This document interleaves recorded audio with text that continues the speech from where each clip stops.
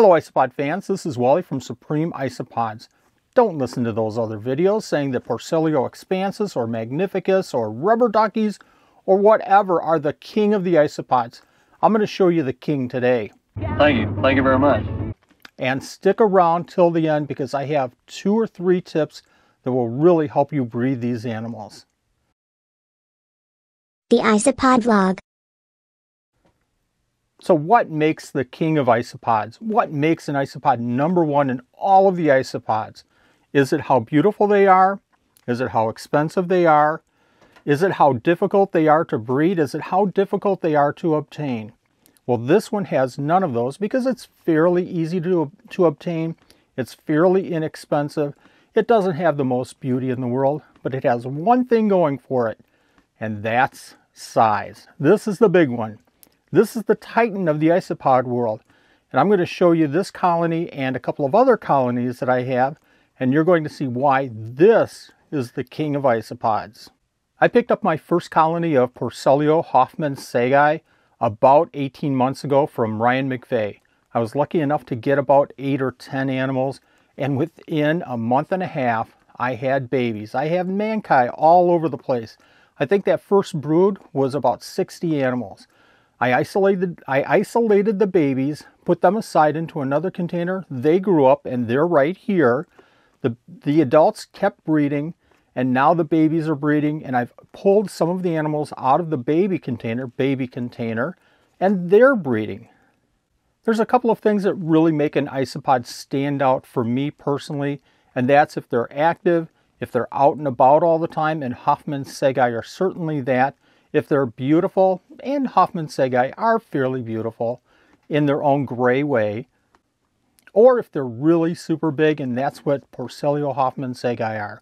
Let's take a look. Let's go ahead and take a look at this culture. Now there's going to be a lot of animals in here, and you're going to see that some of them are gray, and some of them are a real light gray.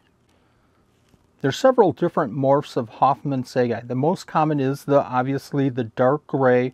There's a lighter gray. There's also a chocolate. I'm not a huge fan of the chocolate.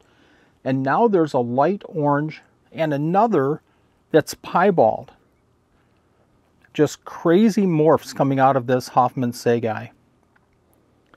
You can see how absolutely huge these animals are. Let me go ahead and grab one here and you can get a feel for how big they are.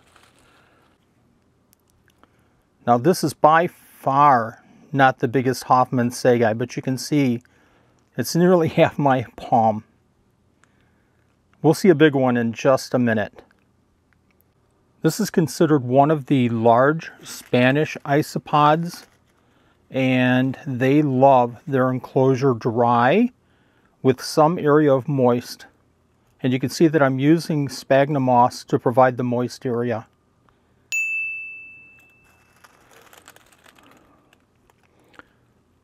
I have some springtails in here. I have the dried leaves, the dead decaying wood, and I feed all kinds of different foods, anywhere from zucchini and potatoes and carrots and pumpkins for their vegetables to the Supreme Isopod chow and even flake foods. You can see on the end there that real light chocolatey one. I'll probably go ahead and pull that one out, those two out that I see there, and isolate those out. As far as temperatures, these Porcellio hoffmannseggi like it around 68 to 74 degrees. I like to put a clump of calcium in here. I provide calcium both in calcium carbonate and in eggshells. Again, there's plenty of leaves, and the decaying wood that I have here, you can see that it just flakes off perfect wood. Let's go ahead and take a look at another culture. Here we're going to see the original colony, and again, I've had this culture for about 18 months or so. It's in a 27 quart. The previous culture was in a 15. I mentioned how dry they like it, but this culture has a lot of air holes. They love ventilation. I have the 4 air holes on the top and 3 on the side for cross ventilation. You can see I have this tub set up basically the same with the sphagnum moss. I've got probably 30% of the enclosure moist and the rest is dry.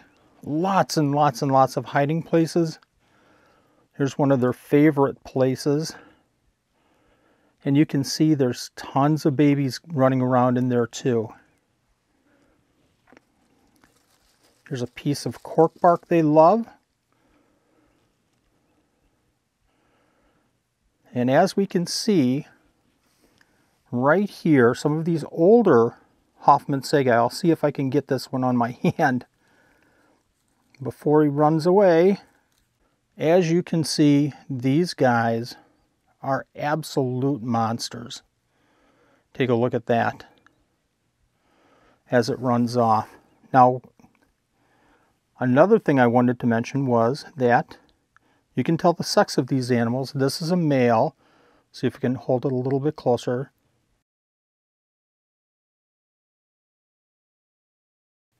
Now this is a female. You can see the extensions are much shorter than that male's. Here's just an absolute beautiful black, dark hoffmannseggi. I don't think that I mentioned before, but this occurs in this black form as well. Here's another place that they really like to hide. We'll see if we have a few under here. As you can tell, I love these hoffmannseggi.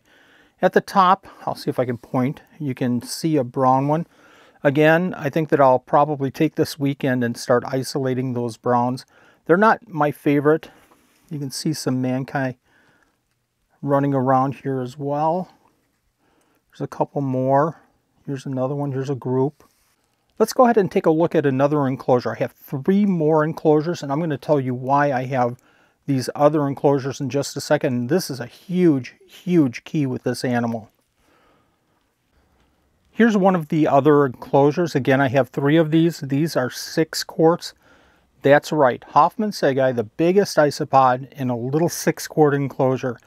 I started off my original group in these enclosures, and again, they bred just so quickly. About 4 months ago, I isolated a half a dozen individual adult animals into these small 6-quart enclosures. And the reason I did that is because I feel, and I think that the community feels, that these are very, very territorial animals. Although we see this group here, and I'm going to zoom in just a little bit so we can see it closer. And even though we see this pile of hoffmannseggi here, they are a very territorial animal, especially the moms with babies. And I'm going to come back to that point in just a second. I don't know if you can see, but we have little mankai running around here. Here's one, and we see a few in this little gap here. They like to find those little crevices. Let's turn this over and see what else we can find. And I don't know if you can see that, but there is a bunch of mankai. And that's probably from 2 females.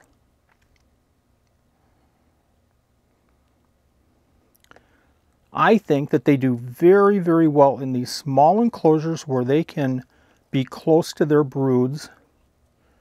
And you probably won't see it, but at the edge of that leaf there, in the dark, is probably a mom that's guarding her brood. Let's see if we can pull this up a little bit. And there's mom. I know this is a terrible, terrible picture, but she's looking around. She has her arthropods up, indicating that she's a little disturbed. I say that they're territorial, and that means that males will not specifically guard a territory, but they will defend a territory, push each other around. If they find a place that they feel comfortable with that's isolated, they'll stick to that territory. Now again, these are a little bit older animals. I believe they're probably around almost 2 years now. And they're just absolutely Super huge. They are the titans. Look at those antennae going.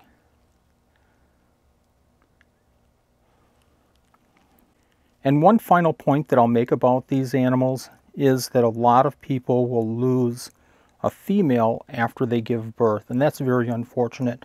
Some keepers feel that that's because of the birth itself, but again, I feel that it might be a territorial thing, mom trying to protect her brood and getting into a little scuffle. And again, you can see mom here. This is a female hoffmannseggi watching her brood. And another female down here. And there's the other female watching her brood. Let's go ahead and put these away.